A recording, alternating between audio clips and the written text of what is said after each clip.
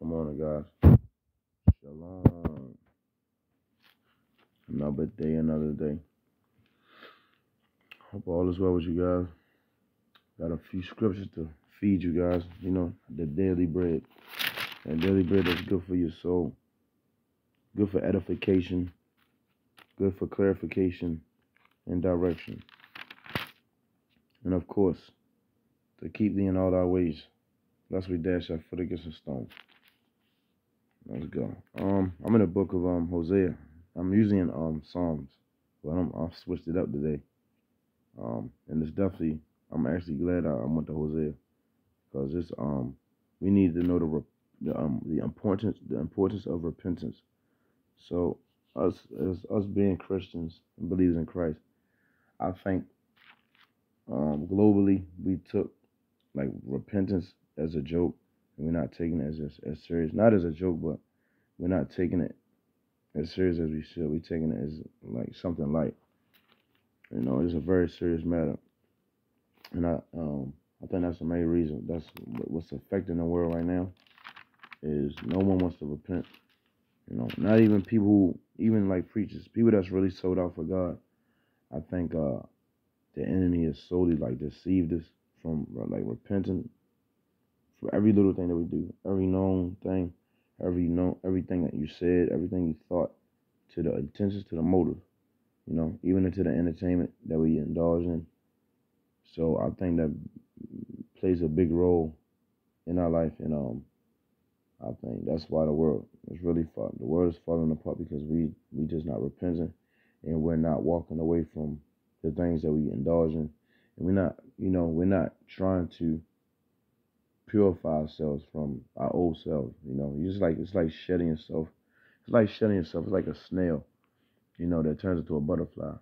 We have to turn into we gotta allow God to we gotta allow God to transform us into a butterfly, but you know, we wanna stay in that first, you know, process as a snail. So even like a snake, like they shed skin, you know, as long as we sit in the darkness, you know, we're not gonna transform, you know, we're not gonna get our wings, and God wants us to fly, you know. So we're gonna talk about repentance, and this whole passage is about returning to the Lord. It's called a return to the Lord. So this, of course, is about people who bask in it, their iniquities, and you know, that are in idolatry. So Hosea is about people. The prophet in this book was trying to teach people about idolatry and how he needs them, you know, to turn away from the idolatry. And these people were rich. And I'm gonna say it says right here. It says Hosea, whose name means salvation, ministers to the northern kingdom of Israel, also called Ephraim. After its large trial outwardly, the nation is enjoying a time of prosperity and growth, but inwardly moral corruption and spiritual adultery permeate the people. Hosea, instructed by God to marry a woman named Gomer, finds his domestic life to be an accurate and tragic dramatization of the unfaithfulness of God's people. So, and it says, during his calf century of prophetic mention, Hosea repeatedly echoes his threefold message. It says God's abhors the sins of his people. Judgment is certain, but God's loyal love stands firm. So even though God is abhorring the sins of his people and, you know, passing judgment, he still has a loyal love that stands firm. But we gotta turn away from the very thing that makes him upset. So it's a choice at the end of the day. And so I'm gonna start from chapter 3, and I'm gonna start from verse 4, and I'm gonna go to some other scripture. It says, "Yet I am the Lord thy God from the land of Egypt, and thou shalt know no God but me, for there is no Savior beside me. I did know thee in the wilderness, in the land of great drought, according to their pasture. So where were they filled? They were filled, and their heart was exalted. Therefore have they forgot me." So those two scriptures alone is talking about the land of Egypt. So people in spiritual bondage, and of course the Egyptians held the Israelites captive in slavery, and God allowed this because of rebellion, because of idolatry, and of course, you know, worshiping riches and, you know, lifestyle that's really rebellious, instead of, you know, putting God at the forefront. Because you can have riches and money and wealth, but you can lack riches in spirit. So you won't really be able to even enjoy it, and that's even in this world today. People have millions of dollars and still are killing themselves. So that just lets you know that it's a false hope in this vein.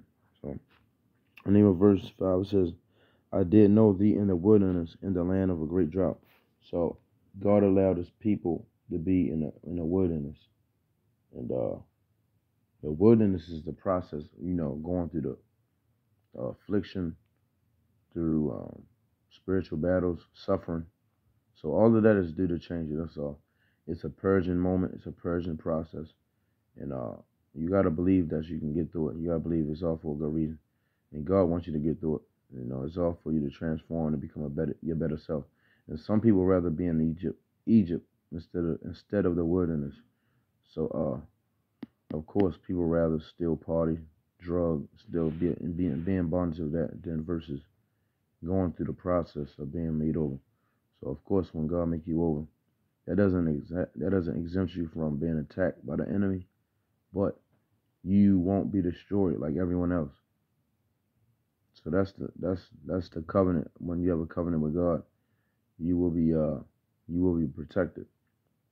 And then at that, you'll see things for what it is. And if you allow God to open your eyes and open your ears, you'll be able to see and understand the things that's going on. So even the things that's going on around you, versus other people that might be in Egypt, they might think all of this is normal. It's like a spirit of vexation. People's spirits are vexed, and it's like this. It's like hypnosis almost.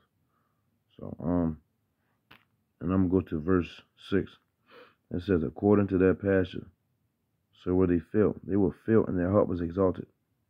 Therefore they have forgotten me. So people exalted themselves, as being, like they're in control. They exalt themselves in ignorance. And of course, they're not putting their faith in God. So verse 7 says, therefore will I be unto them as a lion, as a leopard, by the way will I observe them. Verse 8, I will meet them as a bear that is bereaved of her whelps, and will rend the call of their heart, and there will I devour them like a lion. The wild beast shall tear them. So, God is going to come back with destruction. He's going to come back with a wrath. He's going to come back with a sword.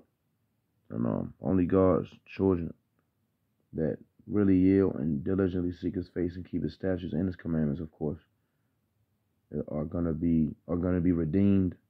They're gonna be protected. And he wants to use us. We all have a purpose.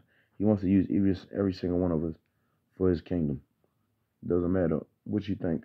It doesn't matter if you don't think you don't qualify, you qualify. And the enemy wants to put doubt in your mind. He wants you to think that you are not qualified. He wants you to think you're not good enough, that you're not strong enough. It's just the voices of the enemy. So through wisdom, you will learn how wicked the enemy is, and how the powers that be of this world is principalities and rulers of darkness that want to hold you captive. They don't want you to step into the light. And that's just what it is. Once you step into the light, you'll see things for what it is. And it says verse 7. Verse 9. O Israel, thou hast destroyed thyself, but in me is thine help. I will be thy king. Where is any other that may save thee in all thy cities, and the judges of whom thou saidst, give me a king and princess. So it says, O Israel, thou hast destroyed thyself, but in me is thy help. So basically, we destroying ourselves as long as we pushing God away and not walking on a path that God wants us to walk in. We're destroying ourselves and we're destroying the world.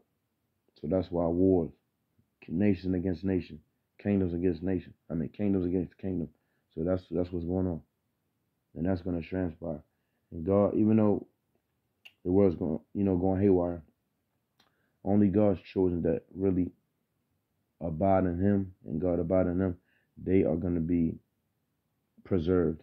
They are going to be exempted from the destruction in the damnation that the world is in, because this earth is cursed. The whole earth is cursed because of our forefathers, of course. in a breaking the law. So it's up to us. It's up to us. It's a time to be alive, and God puts you and me in the forefront in the battlefield to, you know, change the world, save our people, deliver them. And he's talking sincerely about the people who are living in sin, not the people who been preaching all that life, but like the people who are sitting in darkness. They need saving. They need to be delivered because people are held captive spiritually and mentally. So it's up to us to bring spiritual justice to this world. So that's all I got for you today. Just keep it at that, and that's all about a return to the Lord, a return. So God wants us to return to Him, and things will open up to you. You will get peace, a peace of mind, versus when people are trying to lean on their own understanding and trying to lean on their own strength. We're only human. We're powerless without God. And in every little way, we need to be leaning on God for everything. To jobs, to a career, to issues, to finances, to issues with people. You need to put God first. You need Him to speak to you to how to approach everything you do. And I used to try to do everything without God, and it only made things worse, and it backfired. Through God you get clarity, you get insight, and you get peace. God's love is better than any worldly love that you can ever get. So that's all I got for you guys today. And it's power in the name of Jesus. There's no.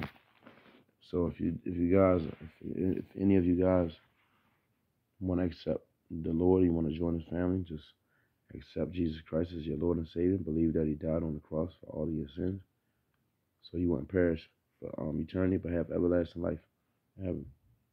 And I believe that you are saved by the salvation once you accept Jesus Christ as your Lord and Savior. Yep. So that's all I got for you guys today. Blessings, peace. Stay positive, stay strong. Don't focus on the things that's of the world. Focus on God and Him only. And in everything that you do, make sure that God, make sure He approves it. Because it's half the time of our life, we put all our energy in the 9 to 5 and never put our energy into God at all. Your whole 30 years of living, 40 years of living, you never sat down and talked to God and asked Him, what should I do in life? What would be a blessing to people? How can you use me? How can I allow you to use me for the saving of souls of people? So, so that's all I got for right now. So see y'all later.